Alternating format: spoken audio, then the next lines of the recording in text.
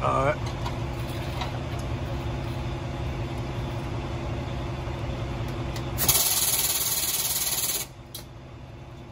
Good. Now I know some of y'all tired men with experience saying, oh, he putting jack stands on the trailer just because he jacking the trailer up.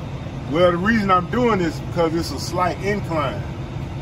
Usually, you know, safety is the best procedure. So if it's a flat ground, I may put a dummy jack just to make sure that if it does move, if it does fall off, it'll be another jack there. So in that instance, the jack is acting like a stand.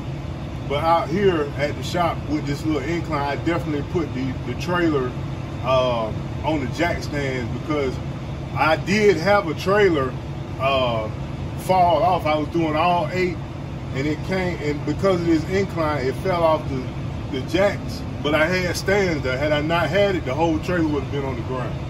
So definitely got to be mindful of what you're doing.